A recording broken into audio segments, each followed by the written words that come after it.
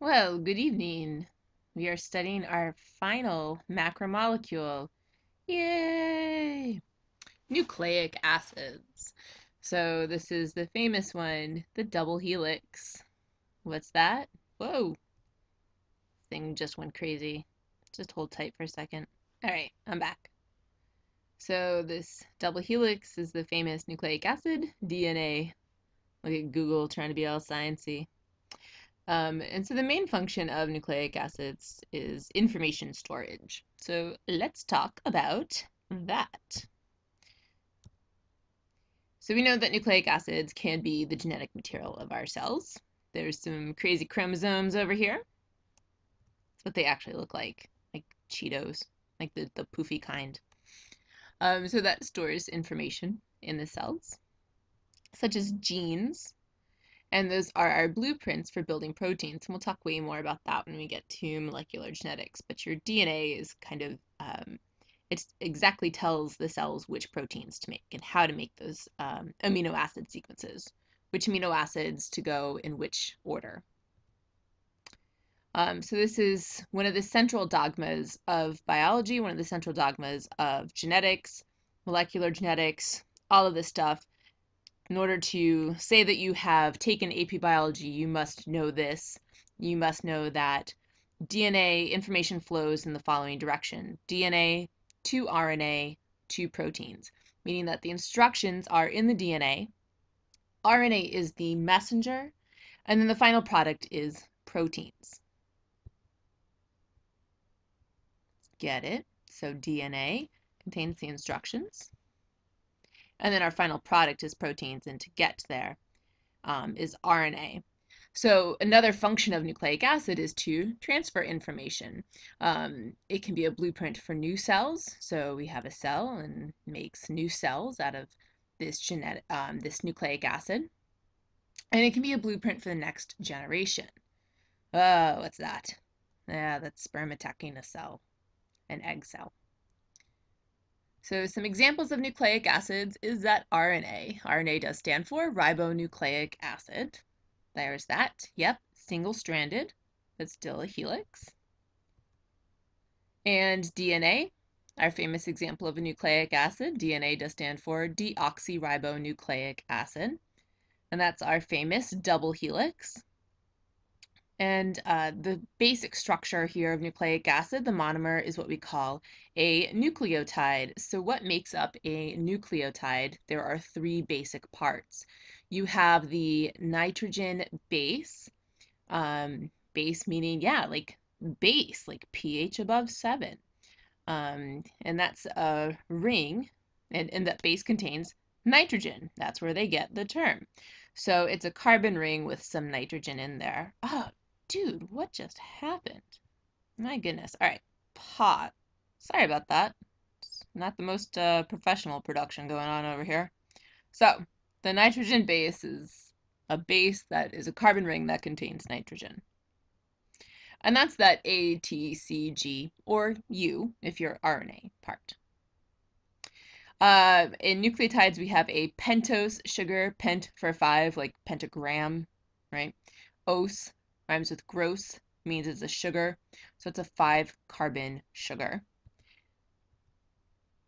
In RNA, that's ribose, hence ribonucleic acid. That's how you can remember it. It's right in the name. Deoxyribose is the name of the sugar in DNA, hence deoxyribonucleic acid. It's right there in the name. And then the third part of a nucleotide is the phosphate group, right there. And then I ask you this, are nucleic acids charged molecules? So take a look at the nucleotide and think about it. Are they charged? And if you said, yeah, they are, because check it out, there's 2 negative charges right there, you are such a smarty pants because they are negatively charged molecules.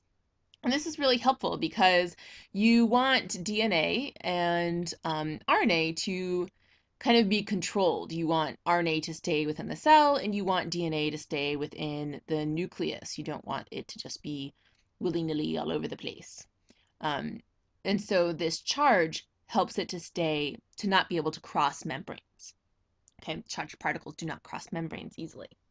So DNA stays within the nucleus because it's charged. It can't cross the nuclear membrane. RNA, messenger RNA, does cross the nuclear membrane with help, and we will discuss that when we get to that part of discussing biology. We can also use this property of nucleic acid being charged in biotechnology. So we can separate DNA knowing that it is charged. We can use that charge idea. And we can put a positive charge at one end of a gel and pull that negative charged DNA towards it. It's really a cool thing.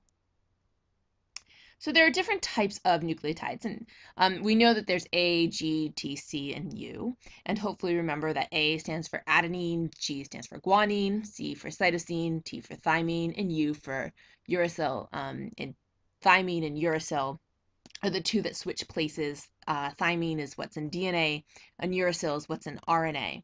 But this might be new that there are two kind of main categories of nucleotides, different types of nitrogen bases. You have purines, which have a double ring nitrogen base. So see there's two rings here. And those are our purines. And that includes adenine and guanine. And then you have pyrimidines, which is a single ring nitrogen base. So there's only one ring here. And your pyrimidines are cytosine, thymine, and uracil. And a way that you can maybe remember which ones are purines and which one are pyrimidines is that purine is pure silver, Ag. You have to remember that Ag is the element for silver. So it's maybe a stretch, but I don't know. You do have to remember purine, adenine, and guanine are purines, and cytosine, thymine, and uracil are pyrimidines. So however you get there, that's cool. So a nucleic polymer, so multiple nucleotides attached together, is a nucleic acid. It has a backbone, and that's a sugar to phosphate bond. We call that bond a phosphodiester bond. So here we see one nucleotide that's highlighted in blue there. There's another one. And what's highlighted in red there is that phosphodiester bond. So you can see here the 5-carbon sugar, the phosphate group. The bond is between the sugar and the phosphate group. There's another nucleotide, and see if you can guess where that phosphodiester bond is going to be. Kablamo! Right there. Good job. You get it. Do you get it? I hope you get it. A new base is added to the sugar of the previous base, and the polymer can only grow in one direction. What's really interesting is that the nitrogen base, that's what this yellow harvest gold rings here are, that's the nitrogen bases, they hang off of the sugar phosphate backbone. Why do you think that's important? Think about that. Well, that's because they pair up in DNA, right? DNA is a double helix. So the nucleotides bond between the two strands. So here's one strand. You have the phosphate group, the sugar, phosphate group, and sugar. You have one backbone. And then you have the other strand. You have the other backbone. The bases are dangling in between, and they're bonded together. And again, they're bonded together through hydrogen bonds, and they bond purine to pyrimidine. So that's something to keep in mind. So adenine to thymine, guanine to cytosine.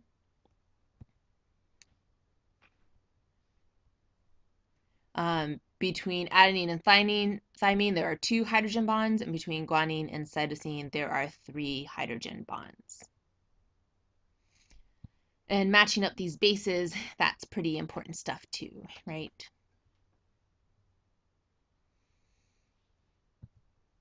So taking a further look at the DNA molecule, we know that it's a double helix, we know that there are hydrogen bonds between the bases, and they join these 2 strands together. You absolutely do have to know that adenine pairs up with thymine and that cytosine pairs up with guanine. Those hydrogen bonds are important because they are the weaker of the weakest, not the weakest, that's van der Waals, the weaker of the bonds in biology. And so that way, when the DNA strand needs to unzip, it can do so and then rezip, if that's a thing, pretty easily. So in copying DNA in replication, the two strands of the DNA helix are complementary. Does it mean that they're like, hey, you're really good looking, like, hey, well, you're really smart? No, that has an I in it. Complementary means that they match up to one another. So one strand there's a guanine, the other strand there's a cytosine, adenine on one strand, thymine on the other. So if you have one strand, you could build the other strand. So the way that replication works is that if you have one strand, you could rebuild the whole double helix. And by matching halves, this is a good system because you don't end up having as many errors. And we'll model that for you in class tomorrow. So let's think about when a cell might copy DNA. When in the life of a cell does DNA have to be copied? And there are two moments during cell reproduction. That's mitosis. So when a cell is splitting. And in gamete production, making sex cells. And that's in meiosis, making those things. So in discussing DNA replication and the people who have discovered this is kind of a very controversial topic. The credit mostly goes to two gentlemen by the names of James Watson and Francis Crick. And the quote from 1953, when it was the era that it was discovered, "It has not escaped our notice that the specific pairing we have postulated immediately suggests a possible copying mechanism for the genetic material." So at the same time that the entire structure of the double helix of DNA was discovered, they also found out how the helix can be replicated. And again, we'll help model this tomorrow in class.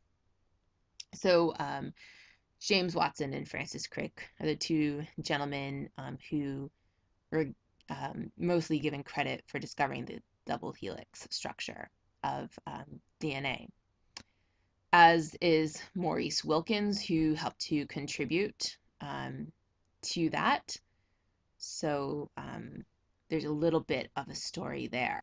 So in 1962, the Nobel Prize was awarded to Maurice Wilkins, James Watson, and Francis Crick for discovering the structure of DNA. However, a scientist was left out of that Nobel Prize, unfortunately, and that woman was Rosalind Franklin, whose famous picture, the X-ray crystallography picture of DNA, this one right here, was given to James Watson and Francis Crick without her permission, and led them to discover the double helix nature of DNA. And the person who gave this picture to them was this guy. And it's really quite a story. The reason behind, they say that she did not get the Nobel Prize is because she died before the prize was awarded. She died in 1958 due to cancer, unfortunately. And they don't award Nobel Prizes to people who have deceased. However, James Watson, in his book, The Double Helix, where he discusses discovering the structure, talks about how Rosalind Franklin did not cooperate with giving him the picture. And frankly, I don't see why she would, because he discussed how he would have taken her more seriously if she had bothered to wear lipstick. So there's just a little interesting piece of information for you. Back to biology. Little interesting note, the ratio of adenine to thymine and guanine to cytosine affects the stability of the DNA molecule. And that has to do with the fact that for every adenine thymine, there's 2 hydrogen bonds, and for every guanine cytosine pairing, there's 3 hydrogen bonds. So the more guanine to cytosine there is in your strand of particular DNA that you're looking at, you need to use a higher temperature to separate those strands. So that has implications in biotechnology procedures, which we'll discuss further in our biotechnology unit, but just something to think about. And also it has implications for organisms that exist at higher temperatures. They have more guanine and cytosine in their DNA than adenine and thymine.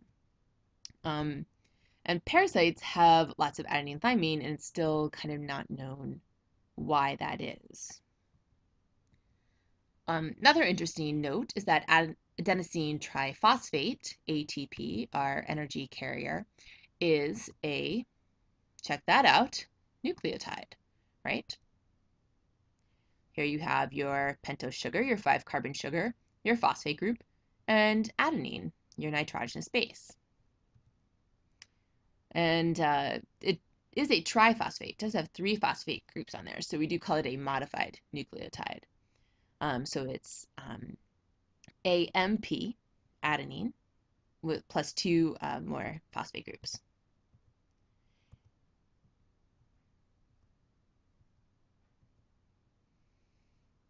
And there's a fun bike rack. I wish I had that. And that is that for nucleic acids. Be sure to pay attention in class tomorrow when we make our own DNA. Not like our own DNA, but a model of DNA. Have a great night.